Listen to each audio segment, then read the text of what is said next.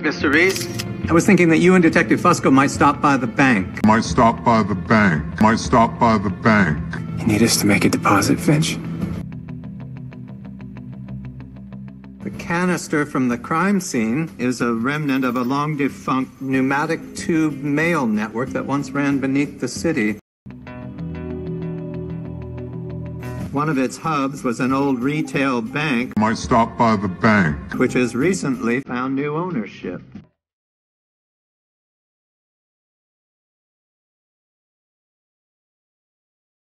Which has recently found new ownership.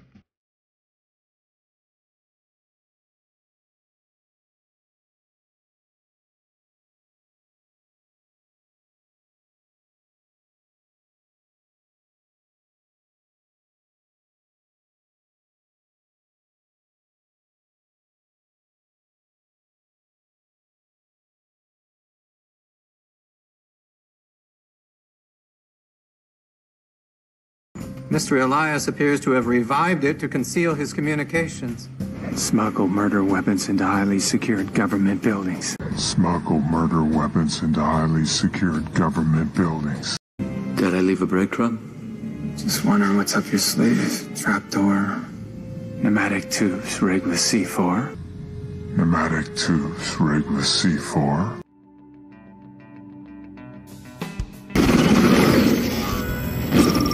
Looks like the spot. You got a plan to get in, partner? Relax. I got a backstage pass. Done. We're in the bank, Finch. We're in the bank, Finch.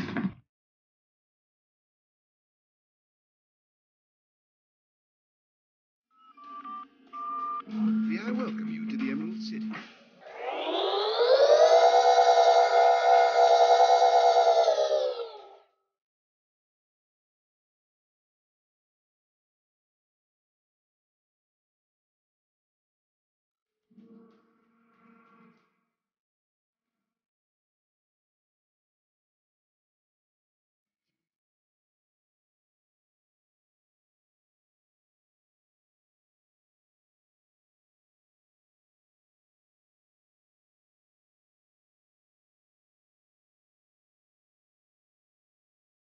You got before the Brotherhood comes looking to make their own withdrawal.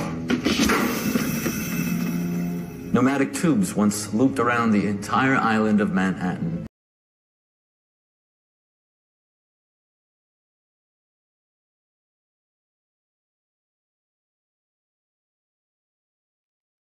Delivering mail and money. American ingenuity at its finest. And you would have me leave, flee like a coward. Everything they say about me is true. I'm a phony. I got no powers. I got no right to be pretending to be the Wiz. I got nothing. Hocus pocus. I'm just plain old Herman Smith from Atlantic City. Atlantic City? Atlantic City? I'm just a second-rate politician from District 7. Public office is the last refuge of the incompetent. I'm incompetent. So much so, I could never get elected to public office. I ran for any and everything. Alderman, councilman, assembly leader. I became a laughingstock. I couldn't even get on the ticket. One desperate grandstand play, you know what I did? I ran in a hot air balloon. Hot air. That's a perfect vehicle for you. It was a beautiful 4th of July day. I planned to fly over the boardwalk and the beach. One my leaflets to the astonished crowd below. My motto was, vote for Smith. Just when I got up in the balloon, a terrible storm came up and blew me into the clouds. I got lost. I landed here in Oz. They never seen a hot air balloon like mine before. They proclaimed me the wizard. Now, I needed the job. The Brotherhood. Can't say I didn't warn you. Hurry. This way. Fool me once, old man. Fool me once. Fool me once. Fool me once, old man.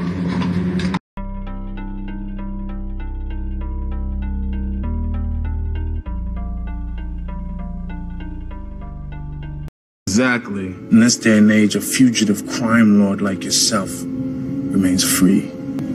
Because two of New York's finest protect and serve you. How? From now on, they answer to me. And you're all gonna tell me how this little symbiotic relationship works. I'm offering a place at the table. Acknowledge me as the head of the 5 families, and you and your men can live. You want some air? You want some air? You want some air? Tell me where your hacker boss is. It's about to begin. The correction. Correction? Samaritan is planning an attack. When? The ferry bombing. You sanctioned Nathan Ingram's death along with all the other innocent people.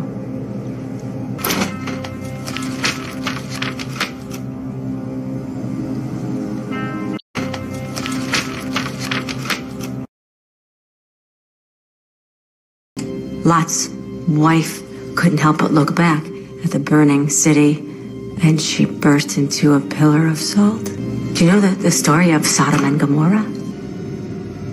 You said yourself you're good at shutting your eyes. The world is about to catch fire, but you can still save yourself if you don't do anything to stop the correction. Here's your last chance to look away.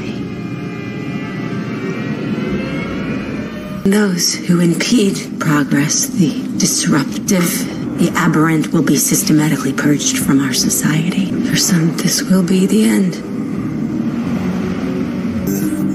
Go home to your loved ones. Hold your daughter tight, because a new day is dawning.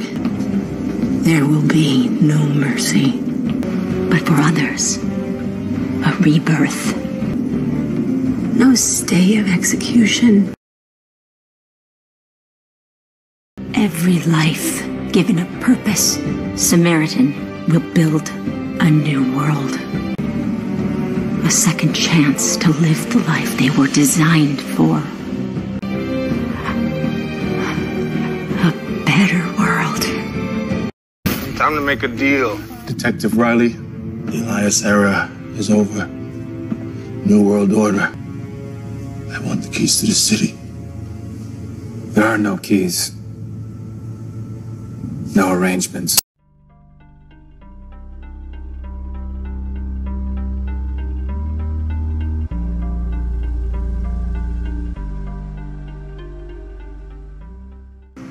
May 6th, what have you heard?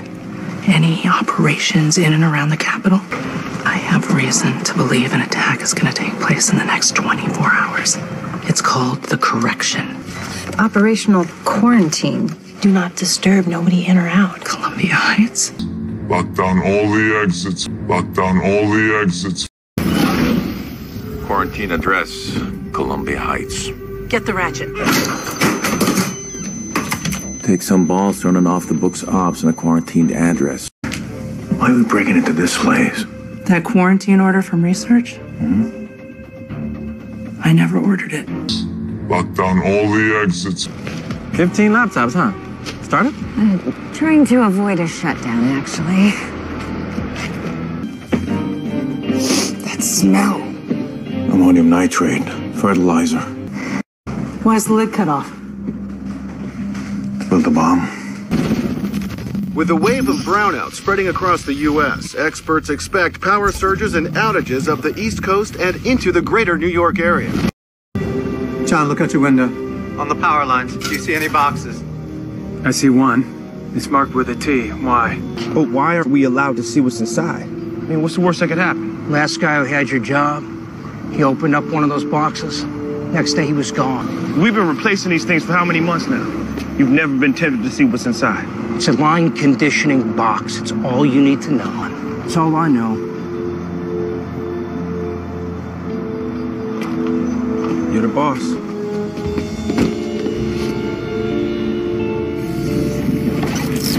The machine is here. It's here because it's everywhere. The machine gave up its location to save our lives. This is one of any number of city substations devoted to the distribution of electricity across the southern half of New York. The machine He's using the power grid as a giant brain. So when the machine moved itself, it didn't go to a data farm. It went into the wires. It uploaded itself directly into the nation's electrical grid. Essentially, there's a tremendous amount of unused space in copper power lines. The boxes on the lines allow the machine's digital signals to travel in that space. A highly complex computational system hiding in plain sight.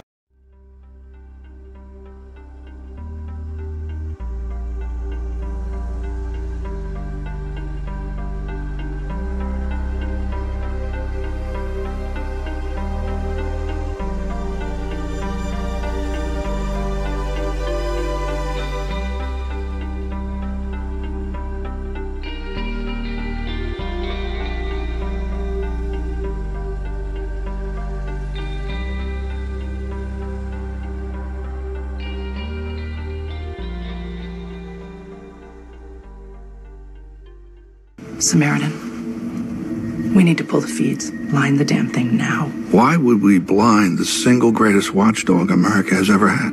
And Samaritan is his weapon. There's gonna be a bomb that detonates here in D.C. tomorrow. You know how the wheels spin in this city. A few pawns get fired, but the person who's really responsible just gets a bigger checkbook.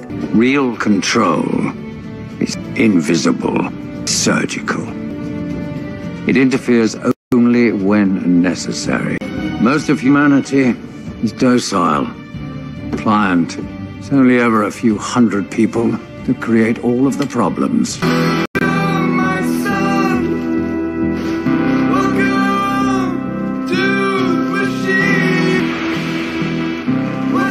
We haven't failed yet.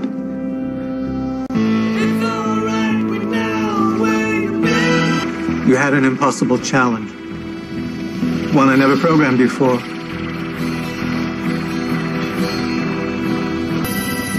Rude.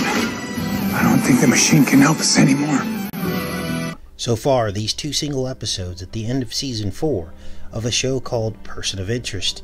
These are the only 2 instances that I can find of anything filmed inside of Trump's 40 Wall Street copper-topped bank. The bank that a plane flew into just 600 times 60 times 60 seconds before he was born in 1946. What you're about to see is what is called the construct, demonic influence which possesses those who work in Hollywood to foreshadow the plans of the devil. You see, the Hollywood script is the dark side version of the Holy Scripture. The devil wants to be like the Most High and elevate himself above God. And God gave us eyes to see these things and to expose them, so that you will no longer be deceived. Now, based on our research over the past several years, what has been revealed to me is that Helios, or Sol Invictus, is the spirit or the demon that possesses New York and its leaders in the Big Apple. They are the princes of darkness. So what is this show all about? Well, it's about 2 competing artificial intelligences. One is called the Machine and the other is called the Samaritan. And both are evil, but they want you to believe that one is good and one is not. They're portrayed as all-knowing and all-seeing, and they tap into the city and the world's camera and microphone system in order to enact complete control on everyone that is living there, holding the world in balance by silently killing anyone who threatens that balance. Does this sound familiar? We heard and saw this in the last season of Westworld. It had the same exact theme, but in that series the AIs were named Jeroboam and Solomon. Now, I was shocked to see Jim Caviezel in this series taking his orders from the artificial intelligence.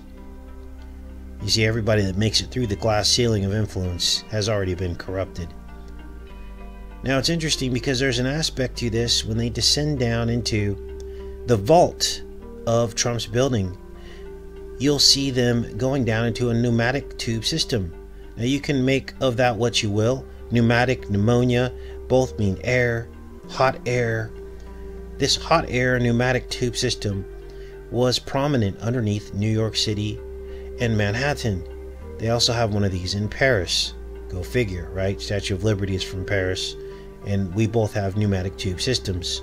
Ours was operational until the 1960s, but one of the hubs seems to be directly beneath Trump's building. And I began to see the connections between this hot air and helium, helios, hot air rising, helium rising into the stratosphere. And I began to see this connection in the film called The Wiz that came out in 1978. It starred Michael Jackson and Diana Ross. And The Wizard of Oz explains that he was a politician, a corrupt politician, and that he got his power to be Emperor or the Wizard of Oz when he flew his balloon over Atlantic City. You know, like Trump's casino. And he said that when he went into like another dimension somehow. And then you see that he shines the light. That's Helios. That's the sun god. And that when he got to the wizard, or when he got to Oz, that the people had never seen this balloon before and began to worship him and made him the wizard. And I'm starting to wonder if something similar hasn't happened in our reality. Some machine, helium, Helios, that was shown to these leaders to make them give in to what we're going through right now. So, back to person of interest. They're down in the basement, in the vault, just like in The Wiz. And of course there are rival gangs called the Brotherhood. And then we get the iPad Go-To overlay, Fool Me Once. Now all of this points back to election days. We've been tracking these election days and seeing how they overlay one another. How Lincoln was elected his second time on Dunce Day, November 8th. And how in 2016 Trump was elected on Dunce Day, November 8th. So this stuff is pretty crazy. They even mentioned quarantine and lockdowns and shutdowns in this episode, these last two episodes of Person of Interest. I wish that I was making all this up, but there it is right there in the script, in the devil's scripture. They talk about not getting enough air. Everything that we're going through right now. Now, this is where they get into the correction or the reset. And they talk about how one of these AIs is planning to reset everything. And that's exactly what CV-19 has done. It has reset everything. Now, this reset is supposed to happen on May 6th in the series.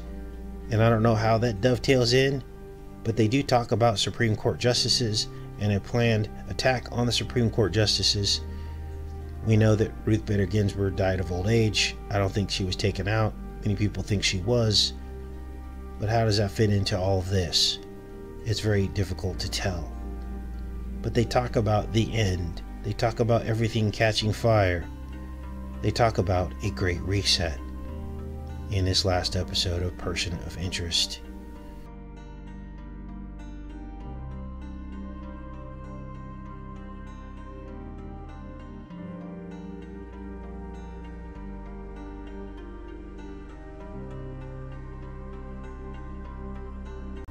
Now, the reset includes a purge, getting rid of all the dissidents and people that don't agree with their system.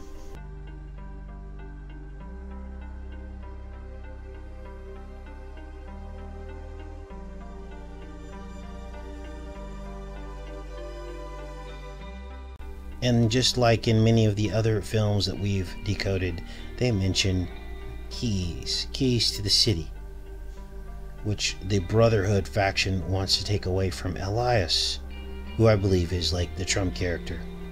And of course, Trump loves his keys. Why? Because of Janice, Bifrons, Biff, as well as Gemini.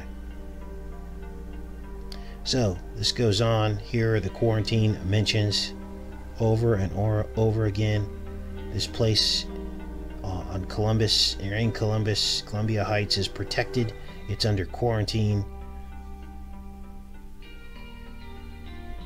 They raid the location. They find BOMBS as part of the reset as they try to shut it down or stop it from happening.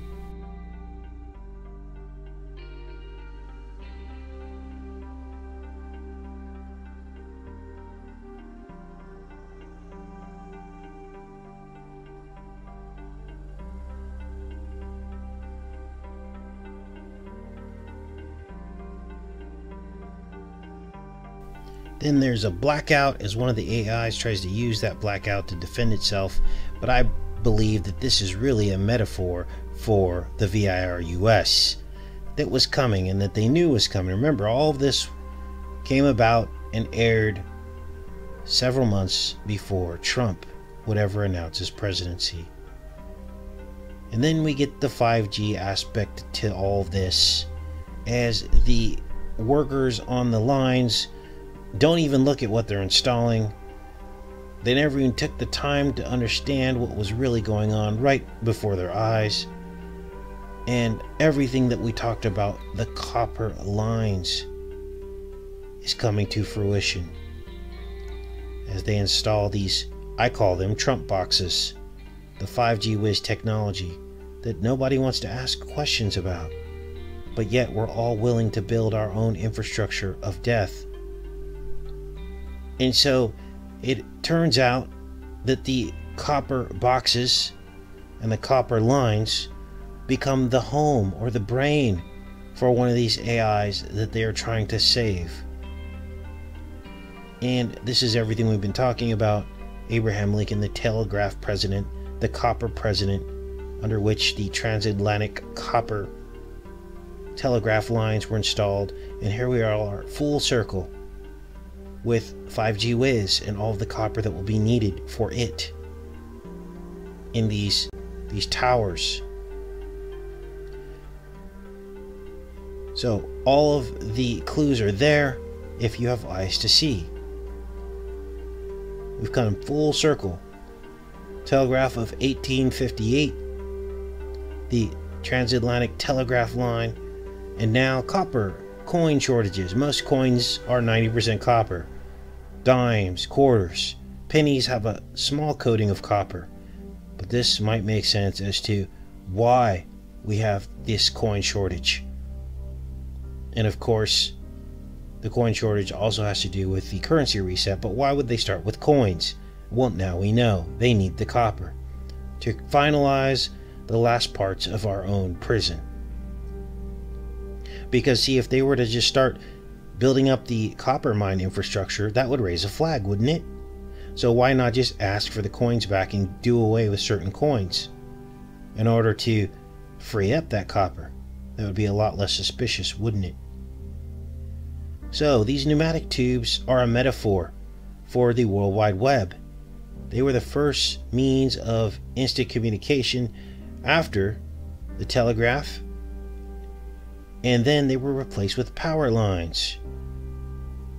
Power lines that we could communicate through, electronic lines that then evolved into networks, and now we are at 5G whiz, the network that will change everything. By the end of the season, the machine is downloaded into some hard drives.